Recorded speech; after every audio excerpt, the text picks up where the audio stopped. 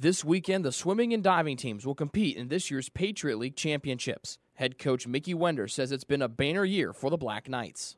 It's been as good a year as we've had here in a lot of different ways, in and out of the pool, and I'm just really proud of the way our teams conducted themselves through the course of the season, both in the classroom, in the company, in the barracks.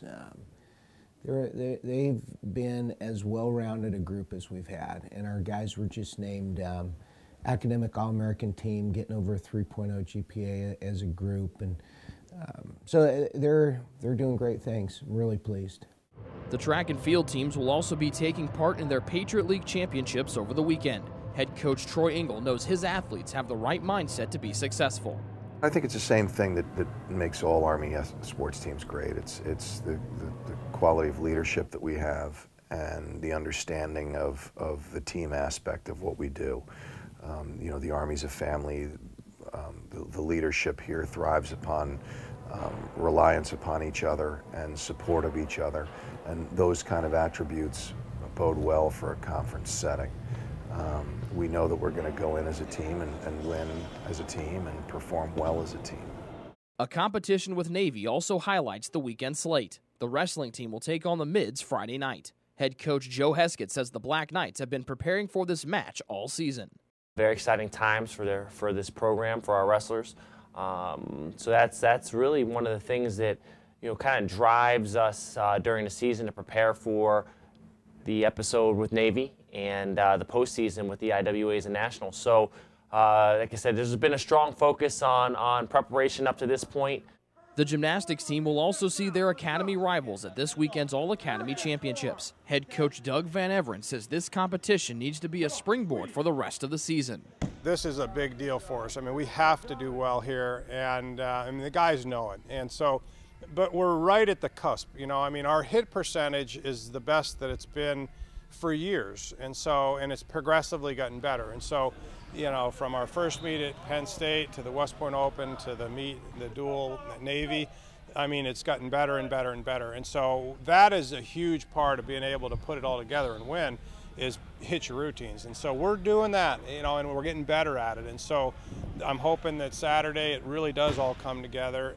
2 more spring sports will start their seasons this weekend. The baseball team will travel to North Carolina for a weekend series with High Point. Here's head coach Joe Sotolano. Well, it's a test. We've been studying the whole time when it comes to practice, and now it's the test. And, it's a series of practice and test and practice and test, and this is one of our tests. And it's early, and by no means are we anywhere near the club that we're going to be towards the end of the year, but it's a chance to sort of see where we are at this point in the juncture. So we'll see if we can go out there and compete to the best of our ability and come back and reevaluate and keep making adjustments. The golf team opens their spring season on Sunday when they take on Florida Atlantic. Head coach Brian Watts likes how the team has taken advantage of some warm weather this winter. It's been fantastic. The guys have had an opportunity to at least get out on the driving range and hit balls for the last, almost 3 weeks. And so we feel much better about where we're at this point of the year where we were a year ago. Physically, we've been able to, work on our games outdoors, which is huge. But sometimes that takes away from what we were doing a year ago, and we were working a lot more on the mental side of the game. So we're going to start incorporating a lot more of the mental side as we get closer to competition, which obviously we're coming up this weekend. It's another busy schedule for the women's tennis team as they hit the road for matches against Rutgers and UMass. The Black Knights will also have a home match against St. Bonaventure on Saturday. Head coach Paul Peck says the team's confidence has grown over the past few weeks. We've played well, and there's been a couple teams there where I wasn't sure how we'd do against them, and we did pretty well. So I'm pretty excited about that, and I think they are too. So it's helping their confidence level. And also, when you play better players, it pushes your game. If you play weaker players, sometimes you become complacent. So, it's pushing us in the right direction. So when it comes time for the conference, hopefully we'll be prepared. The men's tennis team will also be on the road, squaring off with Ball State, Lipscomb, and Academy rival Air Force. Head coach Jim Poling was happy with last weekend's performance. We beat Stony Brook. They beat us the last 2 years. We beat them 4-3, great match. And Alex Van Velzer was the deciding match for us. And then we beat UConn, who also has beaten us the last 2 years in a row. So it was a good weekend for us. And Vassar, we played a D3 team here. They're a solid little team too. So they got their number 1 doubles team is 7th in the nation. So we had some good tennis this weekend. It was good.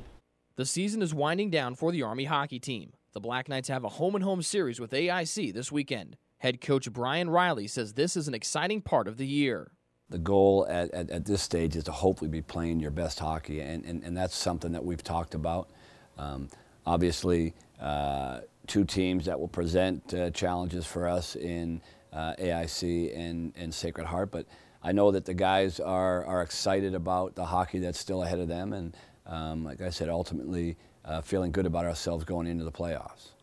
Bright and early Saturday morning, the Rifle team will host its NCAA qualifier. Assistant coach Rick Johnson says the team is ready for a big performance in this match. It's been going pretty good this week. Everybody's really focused. They certainly know that this match, is an important one, NCAA qualifier. Yeah, they're focused. They're working, the fine-tuning of their techniques and everything. Later that afternoon, the lacrosse team will host VMI. After Wednesday's win over Wagner, head coach Joe Alberici gave credit to his seniors. I was really happy on several accounts. One is just our guys being ready to play, and I thought I really tipped my hat to the senior class, the upper class. They were ready to go. Wagner might, is in a rebuilding process, may not have grabbed a lesser team's attention, but we just talked about ourselves and improving and trying to get a little bit better, and I think we did that today. So I was really pleased in the way our seniors led the way today. Rounding out the weekend, the basketball teams take on American. The women will travel to Washington, D.C. for their 2 p.m. contest. Head coach Dave McGarity says the team will look to bounce back after a setback to the Eagles in January. Heartbreaking loss, and something we point to now is we're, in a deadlock for second place with Navy, and unfortunately being swept by Navy, it puts us clearly in the 3rd seed, but there's still a lot of basketball to play, and this is a very, very big challenge for us this weekend, and our last 3 games really are going to be very, very tough. Back at West Point, the men's basketball team will host American at 4 p.m. Head coach Zach Spiker says the Eagles are a very well-rounded team. Offensively, they get the right shot every single time for the right player, and on defense, they really make it difficult for you to score. So it's a tremendous challenge for our team. They're in the top 3 team, one of the top 3 teams in our league. They're there for a reason, and it's a great opportunity for our program moving forward. With this week's weekend preview, Rick Johnston, ITT Excellus Night Vision.